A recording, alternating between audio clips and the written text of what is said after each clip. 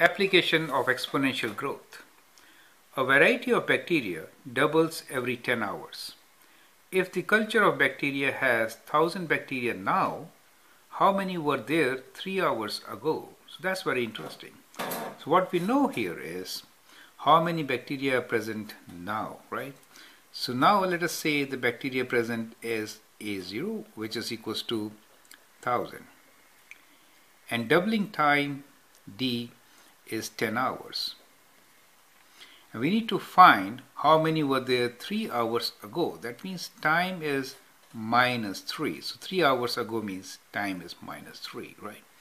So since we know the doubling period, which is 10 hours, we can write amount at any instance of time of number of bacteria as initial number of bacteria times 2, that is the rate, and doubling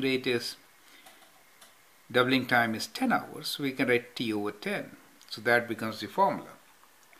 Now we need to find the number of bacteria which were present 3 hours ago. That means T is minus 3 for us, right? And initial amount is 1000. So A is equals to 1000. 2 to the power of minus 3 over 10. So that is what we need to find. So let's use the calculator and figure this out.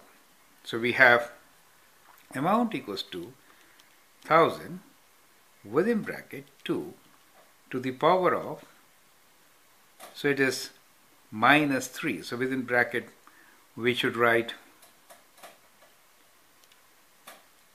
minus 0.3. So minus 0.3 bracket close equals to, it gives us 812.25.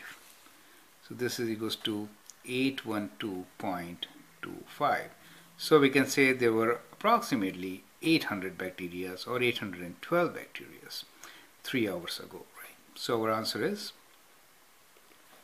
812 bacteria. So that's the count 3 hours ago. Thank you.